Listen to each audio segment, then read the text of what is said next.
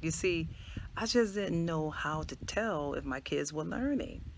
I wondered if they were really understanding the information in their books. I wanted them to have every opportunity that they could. I only wanted what was best for them. So I exposed them to many avenues of learning styles and curriculums. Once I found the one that worked best for us, I stuck to it and stayed consistent and persistent.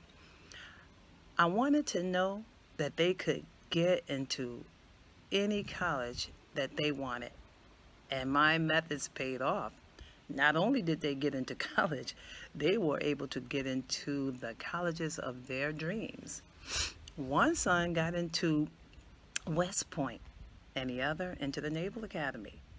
So even though in the beginning I dealt with naysayers, self doubt, and not really knowing anything about homeschooling myself, I still got over the hurdles.